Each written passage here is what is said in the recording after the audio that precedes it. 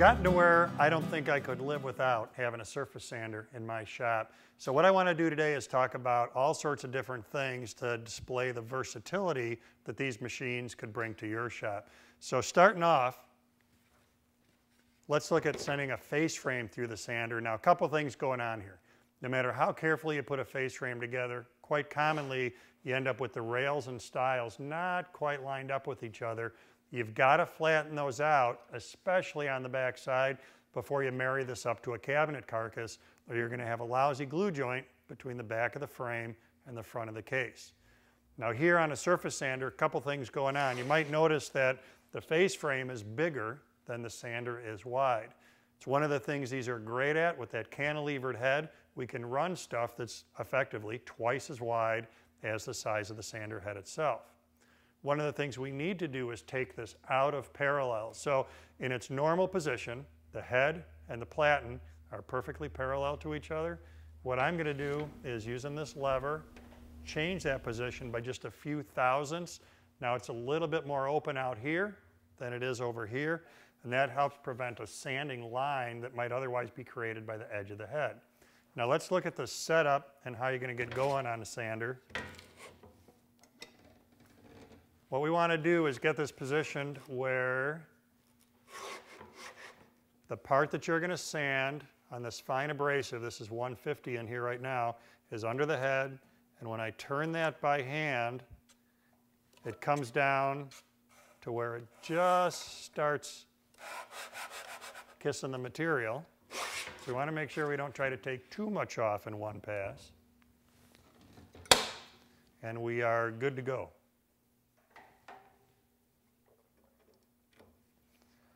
On the switch side here, we've got two things going on. One paddle switch that'll control the head itself.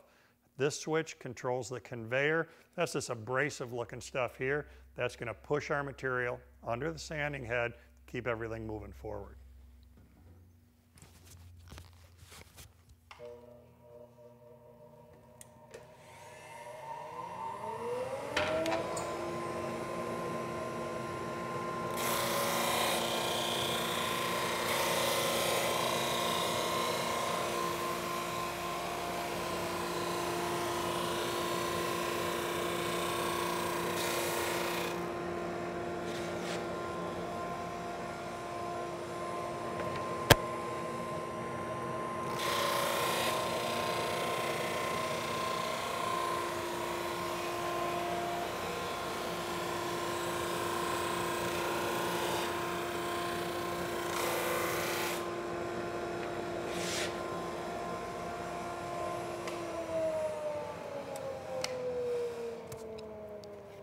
Now that might take just one more pass on the front side, a few passes on the back side, it's going to be dead flat.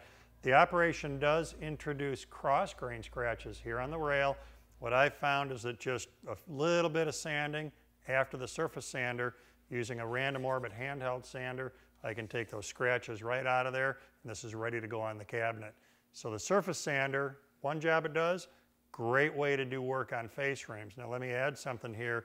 Before the face frame gets put together, I send the pieces through on edge in order to make sure these interior edges especially are nice and clean, and I don't have to go back and work on them later with a handheld sander. So that's a great pre-assembly trick for your face frames. Now, what you could see there is that I could sand something bigger than the sanding head. So imagine you're working with a big panel, like this big thing. Imagine the planer it would take to send this through a planer. It'd be huge. It'd be like an aircraft carrier. With the surface sander, same configuration, a little bit open on this end using that lever that helps me do that.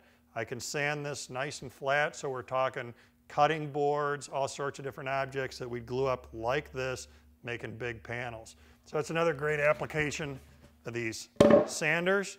And I've still got some more to show you, so let's keep going on the versatility of a surface sander.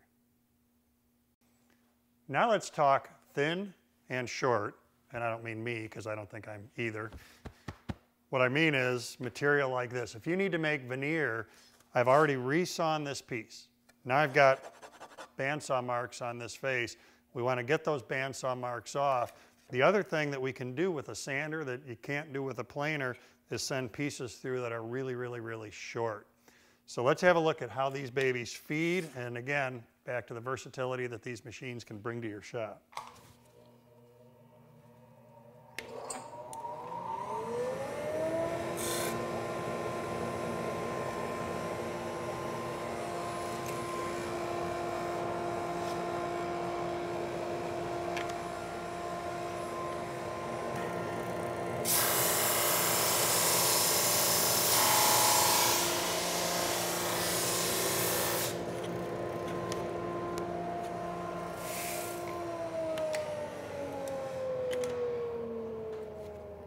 Well, this is pretty cool. Look at how skinny we've gotten that chunk of walnut and that really, really short piece that I was sending through down to that same skinniness. Now, one of the things that's kind of neat is there are digital readouts that are available.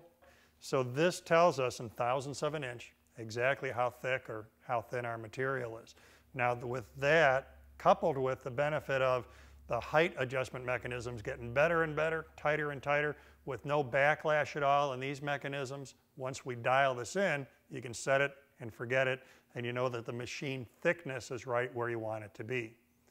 The other thing you might be asking about in your head is, what if I overfeed the material? What if I try to take too much off? Well, we've got a benefit here as well. On this conveyor, it can automatically detect if you overload the head. If you do that, it's going to automatically slow down the rate at which the material is being fed, so it eliminates that overload. So even I can't mess up feeding my material through the machine. Good overview then of making veneer, skinny pieces, and working with short pieces. More stuff I want to show you though about the versatility of these machines.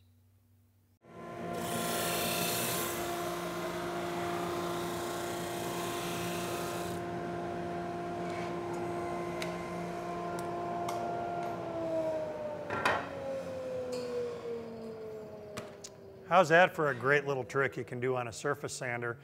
Think of it, you assemble a drawer, you assemble a jewelry box. After assembly, you can send it through to make sure the top corners and the bottom corners are all perfectly flush. Really adds a nice touch to the work that you're doing in your shop. Now, outside of what I've shown you already, let's broaden the envelope just a little bit. If you're a scroller, what you can do is fasten the pattern to your work using spray adhesive.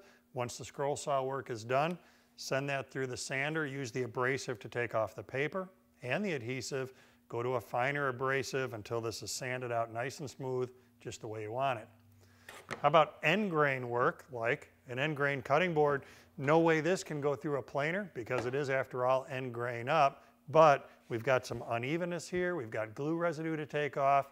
Surface sander is a great way to handle that. If you're a turner, not Ted Turner, but a lathe turner, it's not impossible that you make glue ups like this, and then you stack them in kind of a brick pattern in order to make up a bowl blank. Same deal on the end grain.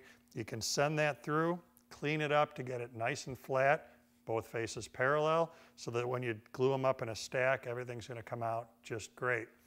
If you're a luthier, we can send those parts through as well. Guitar backs, guitar soundboards, great way to get them nice and thin like you saw with that veneer, nice and flat. So lots and lots of things you can do with a surface sander in your shop. And I think if you're anything like me, once you get used to having one, you're going to wonder how you ever lived without it.